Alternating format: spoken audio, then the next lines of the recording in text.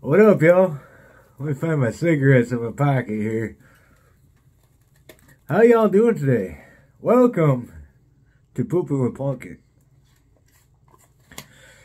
Boy, I'm doing just fucking great. Thank you for asking. It's gonna be a good poop today, boys. That ain't no bullshit. Fuck. You might be wondering why I am wearing a fucking hoodie inside of my house. And I'll tell y'all why. The reason is because it is fucking cold. God damn it. I'm waiting for the propane people to come here in the next few days or whatever. And I'm not looking forward to the bill. Any bills I get, I'm not looking forward to it, but especially this one. It's just fucking expensive, y'all. As you probably know by now, I keep my heat really fucking cold in the wintertime.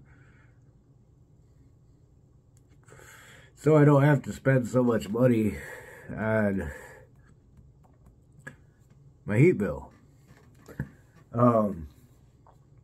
Anyways, the reason I called this meeting here, y'all, well, for one, because I had to, I was drinking some coffee, and one thing leads to another, you know how that shit goes.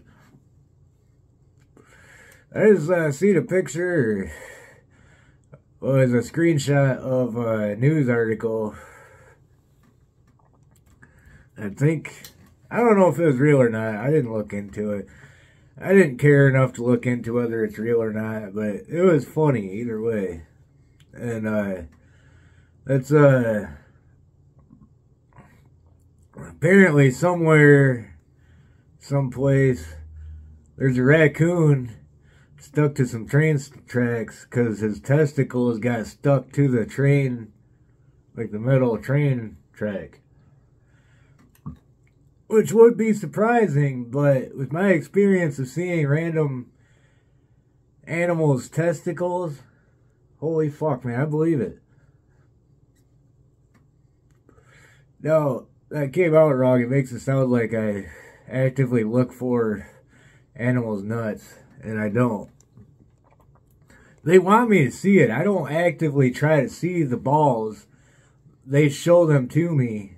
Without, I'm like, no, dude, I don't want to see your balls. And they're like, dude, you got to check these motherfuckers out. You know what I'm saying? And, anyway, so my first experience was, observing the mass of animals' testicles that I had never really thought about before that moment, but I was shocked. I was, 14, and I was in the dentist, and this fucking squirrel came running across the window. I'm all looking out there, and he, jumped up on the window like this with a little leg spread out. Dude, that motherfucker's balls were the squirrel's only this big, dude. His balls were that fucking big, dude. They're fucking huge. And I was so shocked and amazed. I still remember that. If I could draw a picture of that squirrel. And well, that was a long time ago, y'all. And then another time more recently, I had a possum got into my house somehow. And it was late at night and shit, I heard something. I'm like, what the fuck is that noise? So I get up to investigate. There's a fucking possum on my staircase out there in the living room.